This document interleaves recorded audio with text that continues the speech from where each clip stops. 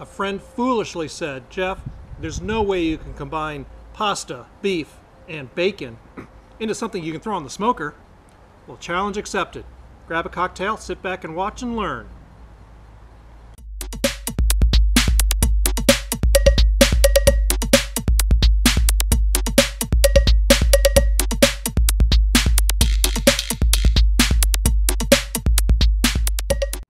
Welcome back to Smoked Meat with Jeff. Today we're going to build a monstrosity of a stuffed meatloaf. We're going to do a mac and cheese stuffed meatloaf wrapped in a bacon weave. Does that sound amazing or what? Just going to need a couple of real basic non-food ingredients. You're going to need some wax paper for doing your bacon weave, and if you want to know how to do a bacon weave, check out the basics section of my YouTube channel. I've got how to make a bacon weave there, and we're actually going to do a double bacon weave because this thing is going to be so big I'm going to have to do a bacon weave a little bit longer to get around this thing. And then you're going to need, if you have a Bradley rack, grab it. Makes it real easy for moving things around. Food ingredients. Today, since this is going to be so huge, I am going to start with 2 pounds of ground beef. Stick with the low fat content one you can, lowest fat content you can find. 15 or 7% is best. If you go above 15%, you're going to get a lot of drippings out of this thing. So stick with the leaner meats. You're going to need a couple of eggs. I'm going to be using some Italian seasoning today, but you can season your meat however you wish. Of course, we're going to need some pasta. I'm just going to be going with some elbow, everyday macaroni and cheese kind of pasta. We're going to go ahead and cook this and get this ready to go. You're going to need some cheese, lots and lots of cheese. I got some mozzarella cheese. I've got some sharp cheddar. We're not, of course, using the entire blocks of cheese in here for this today, but we're going to use quite a bit of cheese to make our mac very cheesy. And since you got 2 pounds of ground beef, get 2 pounds of bacon. Thin sliced bacon. We don't want to go with the thick slice on this because we're going to almost be doubling up on the bacon around the outside. So I'm going with thin sliced bacon. So let's get started building this monstrosity. Well, I got the birds yelling at me in the background. Okay, so I've got the pasta going. Word on the pasta, while you're cooking it, I've got the stove going and the water boiling. We're going to cook the pasta until it is almost done. You don't want to cook it all the way like you were just going to serve it up right away. You want to leave them just a little bit tough because they will continue to cook inside of the meatloaf and absorb some of those juices to soften them up in the final round. But for our meatloaf, you're just going to take your 2 pounds of ground beef, crack a couple eggs into it,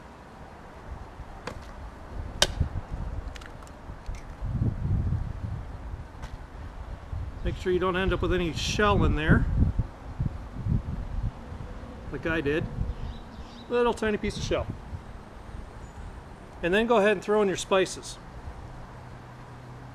However you want to spice your meatloaf. And just mix this up.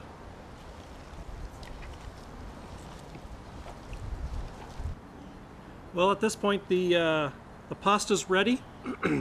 My meat has been mixed and seasoned, and I am working on creating the bacon weave. So remember, to learn how to do a bacon weave, go ahead and visit the basics section of my YouTube channel, and I can show you how to make a bacon weave. I'm doing a double bacon weave. I'm going to do one here and then overlap for the next one because this thing is going to be so monstrous, so huge that it's going to probably take 2 of these to really wrap it up. And if I end up with a double layer of bacon, oh darn, a little extra flavor. So, you know, feel free to jump on over to the basics section to learn how to do this bacon weave. And then when I come back, we're going to start stuffing and rolling this thing up.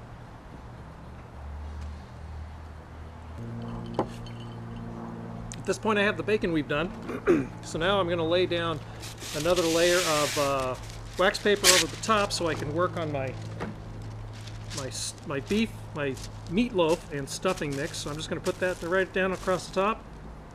Take your meatloaf. Now if you found when you mixed in the eggs with this that it was just a little bit too slimy for your taste, just go ahead and mix in some breadcrumbs and that'll cut down the sliminess. So I'm going to take this meatloaf and I'm going to spread it out to make a nice thin layer of the ground beef. probably about 3/4 of the way as long as my double bacon weave underneath, because I need to have enough bacon to make sure that it overlaps and wraps this thing up. And you're just going to put this out, nice even coat,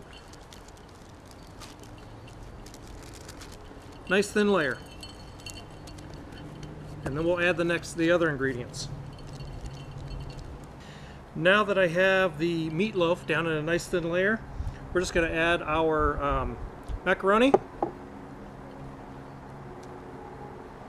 And again, on this one, don't cover the entire thing. Start at one end and then leave about a 2 to 3 inch strip down at the other end, so when we get this thing rolled up, as you're doing this, things will squeeze down, but you want to leave a little bit left at the end so that it'll seal itself shut.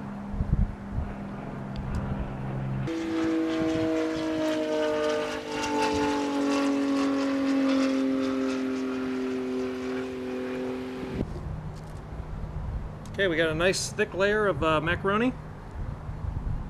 And I forgot to mention, leave a little bit of space on what's going to end up being each end, because we're going to roll this up this way. We want to leave a little bit of blank area at the ends, because I'm going to try and seal this up so that the cheese doesn't melt out while it's cooking. So we got that. Take your cheese. I already got it ground up or grated and mixed up. Put down a good layer of cheese. Remember, this is mac and cheese, so we want lots of cheese inside this thing.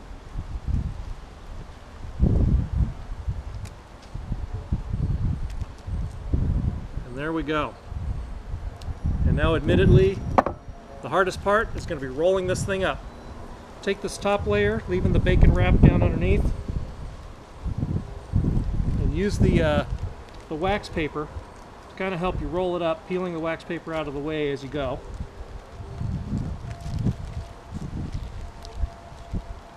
And you don't have to go super tight on this.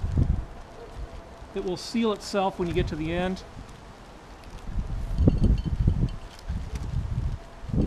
And then I'm going to take the ends here and actually kind of pinch them closed to try and stuff in those ingredients to keep them in there.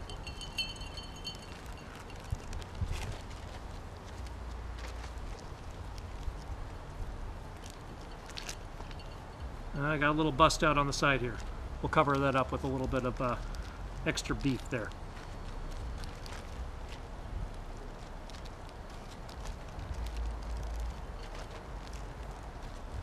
Okay, so now we got our beef all rolled up. Let's move our extra ingredients out of the way.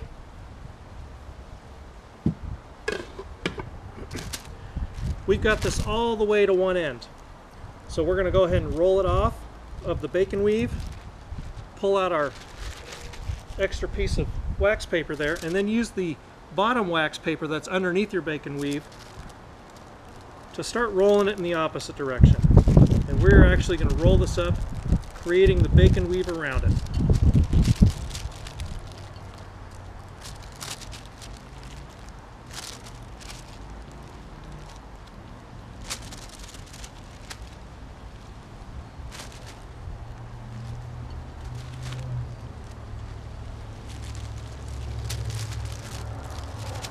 And there we go. We have got our meatloaf all rolled up in our wax paper. Makes it a little bit easier to move around if you do need to pick this thing up, give it a lot of support. Got this end all sealed up there, I hope. Yep, this end I need to work on a little bit. And at this point, all we're going to do is we're going to transfer it to our Bradley rack.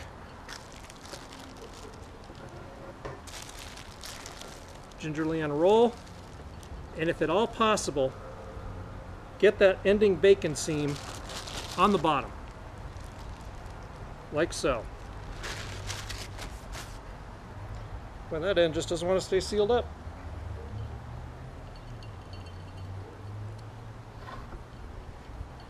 And there we go.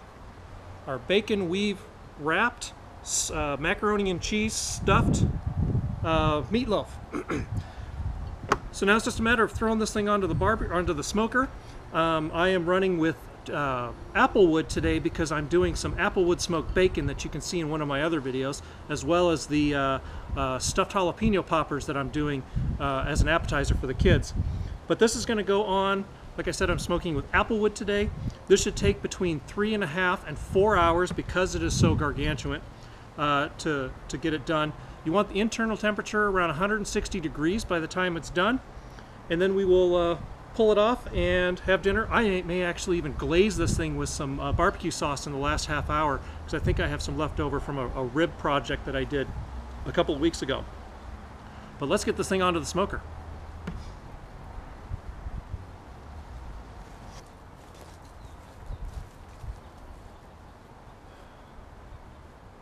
Take a look at that.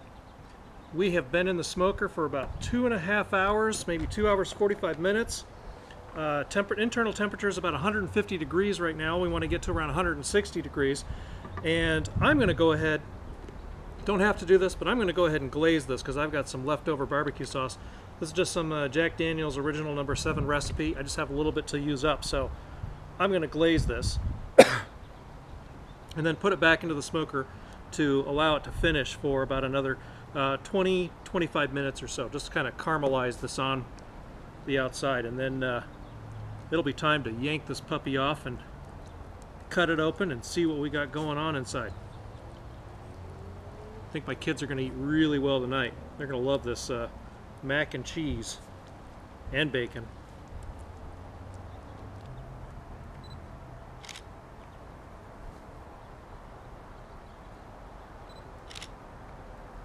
Sorry, couldn't wait to get some pictures of this thing. This looks amazing. Alright, so all done, glazed, pulled it out of the smoker. This thing is really heavy, so when you go to transfer for it, you're probably going to need 2 spatulas to get underneath it to get it out of that Bradley rack. But let's take a look.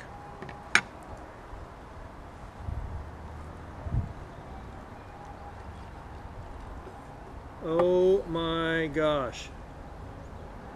Look at that.